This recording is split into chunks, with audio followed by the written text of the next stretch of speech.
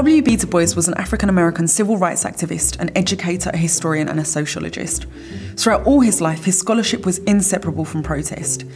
He was among the founders of the National Association for the Advancement of Coloured People, and for 25 years, he was their director of public policy and research. In 1900, he went to the World Exposition with the goal of refuting myths of racial inferiority.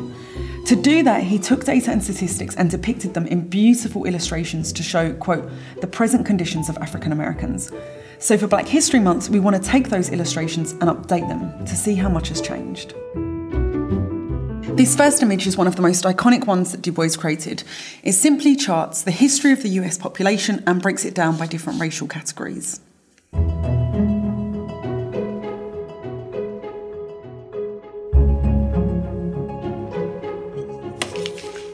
So right now I'm just marking down every single decade because the chart goes from 1790 all the way down to 2010.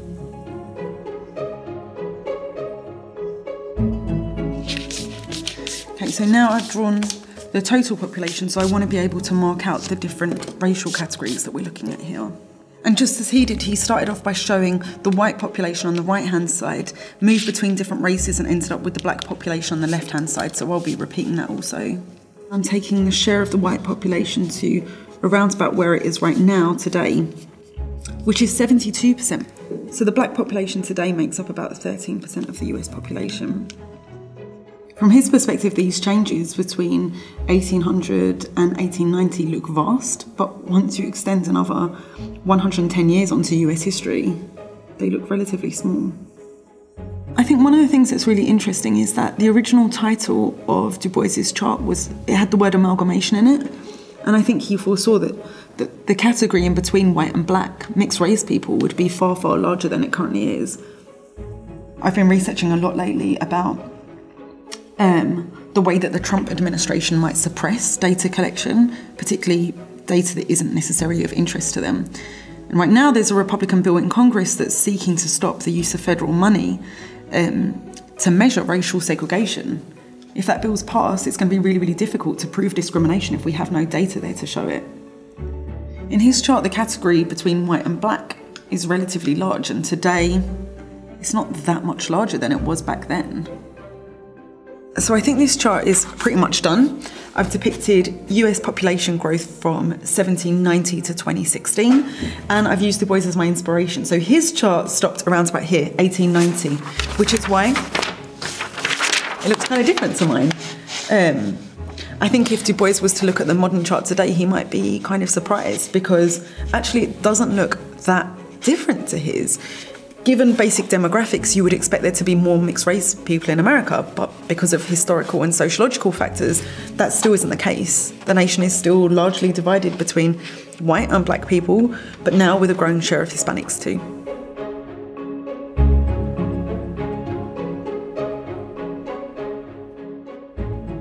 The next chart I'm going to be showing depicts illiteracy of African Americans. Now, when Du Bois started, he plotted the date 1860, and in that year, black illiteracy was over 99%. By the time he finished, it was at 50%. Where's it at today? So each little mark on the ruler represents 10% of illiteracy. So hopefully you want to see the number move from left to right as illiteracy declines in the US. The first statistic that I'm drawing on here is for the year 1860, when illiteracy rates were at 99%. So I went to the National Centre for Education Statistics to find 2017 data on black illiteracy rates. And they actually disagree with some of these historic statistics depicted by Du Bois, but I've still stayed true to the ones that Du Bois depicted for my data here.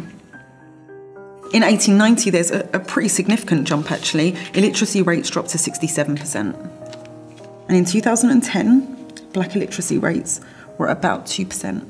And so it looks like a story of enormous progress, but actually, in some ways it's not, because black illiteracy rates still are higher than white illiteracy rates, which shows that the educational system continues to fail black Americans. He chose illiteracy because it was a huge problem, and because he himself, education was hugely important to him. He was the first African American to get a PhD in history from Harvard University, and without his education he wouldn't have been able to do the things that he did. So I'm sure literacy was a subject very, very close to his heart. if I could meet Du Bois today, I would want to ask him how he expected these charts to look today. And I'd also really want to ask him how he collected his data in a time when there wasn't the internet. Each one of these horizontal bars shows the percentage of African Americans that are illiterate in any given year. And all the vertical bars do is help someone to understand what that exact percentage number is. The data is actually being depicted in the horizontal bars. And I think the goal of this particular chart isn't just to say black illiteracy rates are still high. It's to show that historical context, to say African Americans, a lot of African Americans can't read, and that's not because they're stupid or intellectually inferior. That's because they've been withheld from education for so long. So this is the final version of the chart that I created. I've added data for 2010 right down at the bottom, showing that illiteracy rates are currently at about 2% for black Americans.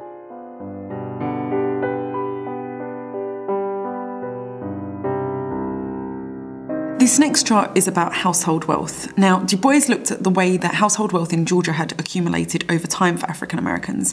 Instead, I want to look at nationwide statistics, and I want to compare them between different racial groups.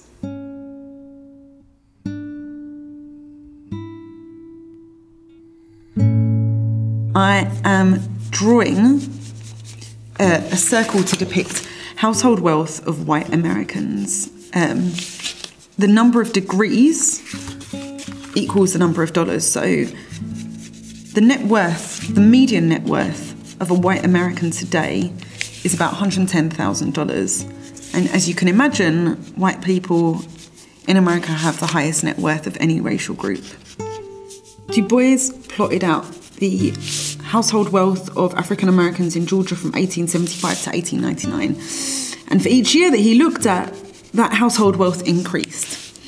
Now, I think if I was to plot that today, that might be a bit misleading, because you would be able to see that African Americans have a net worth that is far, far higher than it was. But that isn't necessarily a sign of progress, because racial disparities in net wealth are still absolutely vast. This isn't supposed to depict how hard these different racial groups work.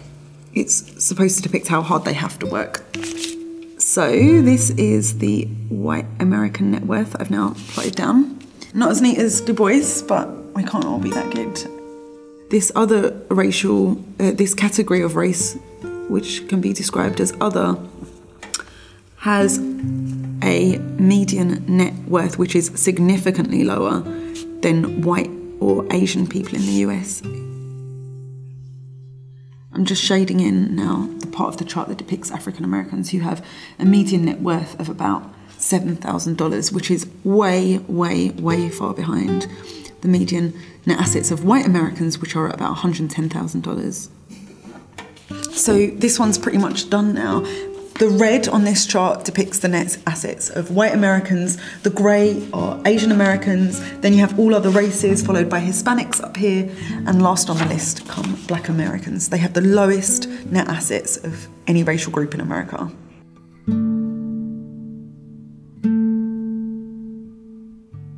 This next one is about the jobs that people do.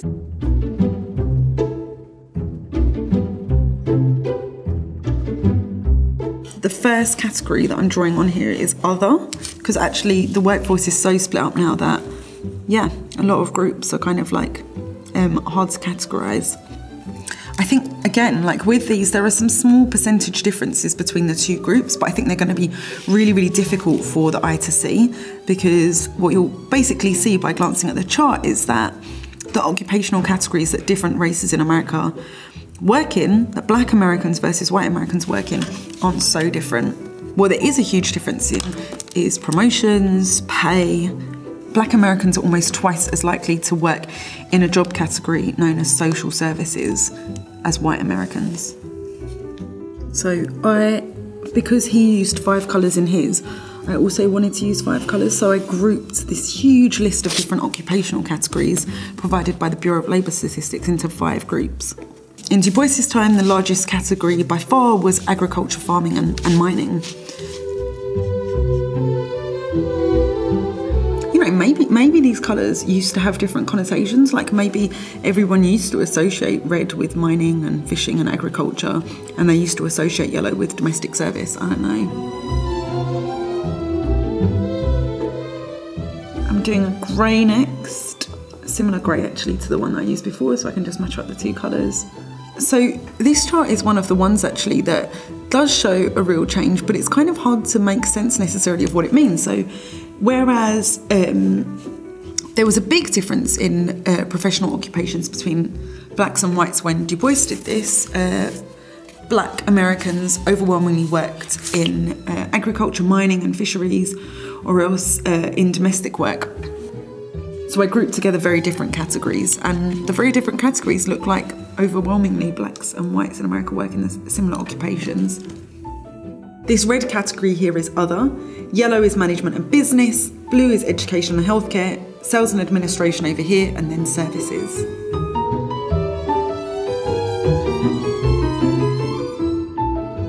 W.B. Du Bois made his charts 117 years ago. If he would have updated them today like I did, I wonder if he would have been surprised. Because life for some African Americans has improved, but the racial disparities that exist in this country remain vast and clearly visible. I'm Chalabi, I'm the data editor at The Guardian US. Thank you for watching.